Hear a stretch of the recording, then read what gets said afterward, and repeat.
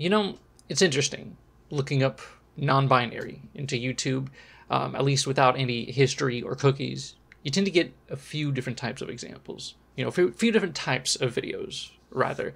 There is the TikTok compilation, of course. Why not? There's also non-binary people trying to be supportive and explain the concept to their audience. And on the other hand, you have plenty of people who are not supportive, unsupportive, you might call them. They call the concept ridiculous and calling the people detached from reality in some way.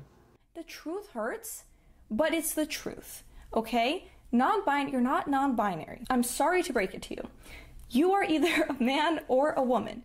I think that non-binary is more of a political term than anything else, which is why I've never met a non-binary Republican. If I didn't think this generation was confused before, I know now. They are completely confused, 1000%, because... Maybe there's a non-binary cringe video as well, right? It feels like the algorithm is trying to feel me out, you know, test out the waters, see which opinion I already have, so it can just give me more of the same, radicalizing me for watch time and its sweet, sweet ad revenue. I would not say that both sides are important, but it is important to understand why they are there and what's going on between them. First, we need to start with definitions. But don't worry, I'm not gonna throw up a definition on the screen and act like it makes an interesting video. But it is important to know that both sides use totally different definitions. So of course they're going to disagree, specifically on the ideas and concepts of gender and identity. Right? One side broadly believes that there are only two options, and it's based on the body that you're born into. The other side has a little more nuance, believing that your subjective experience might not match your body, and maybe not even anyone else's body. But maybe that doesn't even make sense, because being born into your body means that your experience matches by definition. You see the issue here? And both sides have the same justifications too, right? Both sides believe that their views are based on science, right? Both sides will agree that you can otherwise be an effeminate man. That always comes up. And one side is informed by religious views, right? And the other is informed by actually talking to trans people. But in both cases, that's just them being told their view of the world by people that they trust. It's just a matter of which of those groups have more influence and what their mindset is.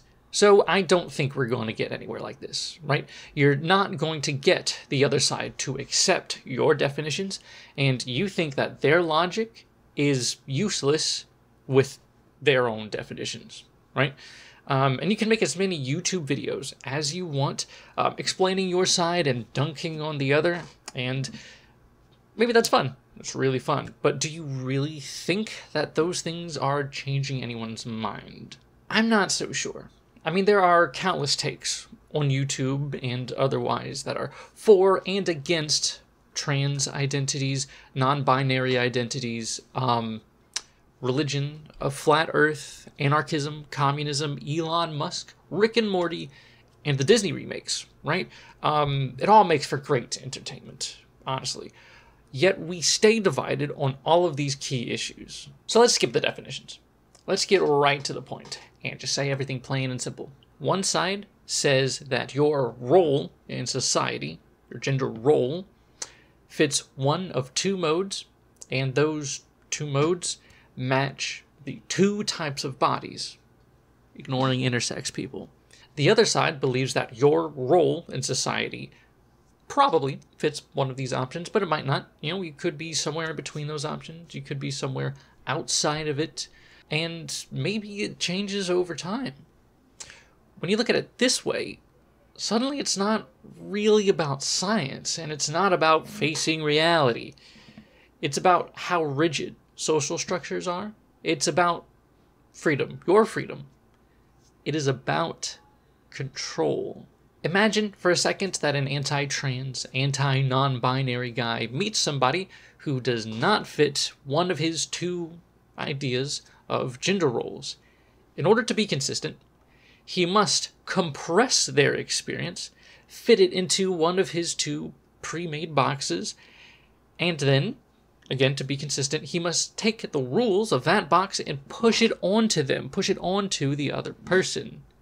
I think we've all seen this happen, whether it's to a non-binary person or a tomboy or just a guy with long hair.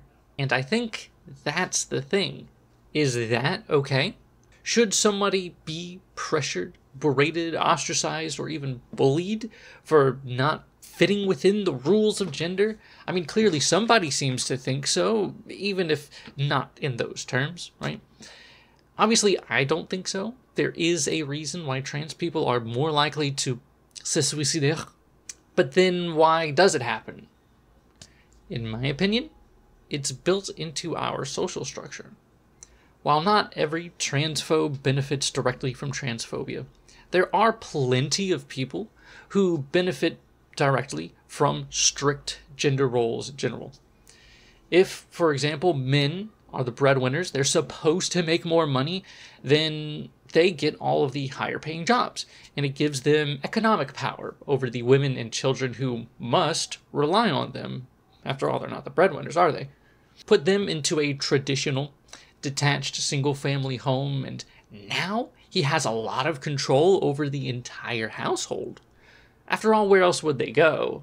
But to keep that power, they must enforce these gender roles to keep women in the home and men at the top.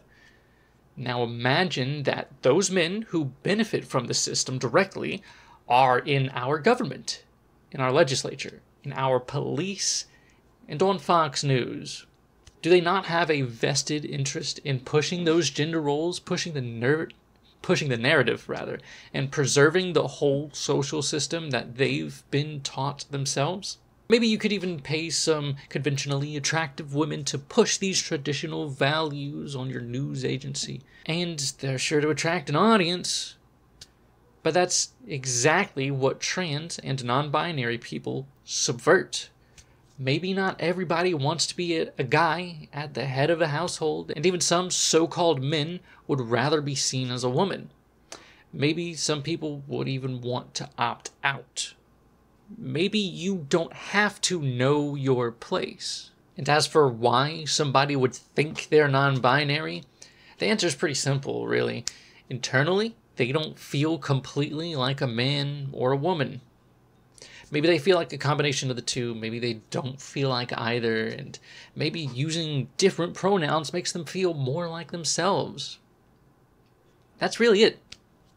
I could go on about the neurology of trans people, or the complexity of hormones and fetal development, or the many societies who have recognized a third gender for ages. I could even explain my own experience. When I decided to make this video, I intended it to be as an excuse for me to come out as non-binary myself and autistic. I was going to explain how neurodiverse people are more likely to be trans and gender non-conforming, but it doesn't matter. None of that matters.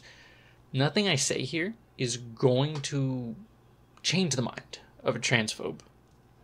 I don't have a reason to share my self-discovery story, because I didn't just figure out who I am and why I am this way, but I learned why I can't be this way. I discovered why I can't walk out my front door looking the way that I want to look and acting the way that I truly act.